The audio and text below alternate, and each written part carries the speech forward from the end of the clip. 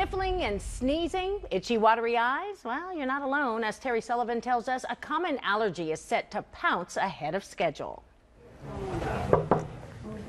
Hello. How are you guys doing? Dr. Grace Yu makes her rounds at Midwest Allergies. How are your allergies been?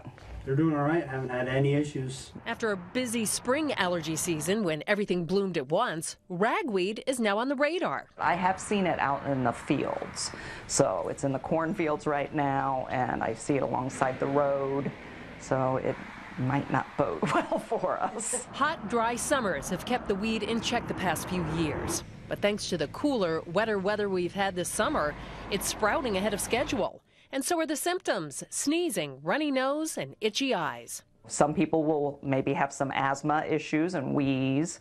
Other people, it'll just be more congestion, sinus pressure, headaches, that kind of thing. She says over-the-counter medication may help. You should also plan activities for later in the day when the pollen count isn't as high. Ragweed usually starts mid-August, lasts till the first frost, which in Ohio, who knows when the first frost will be.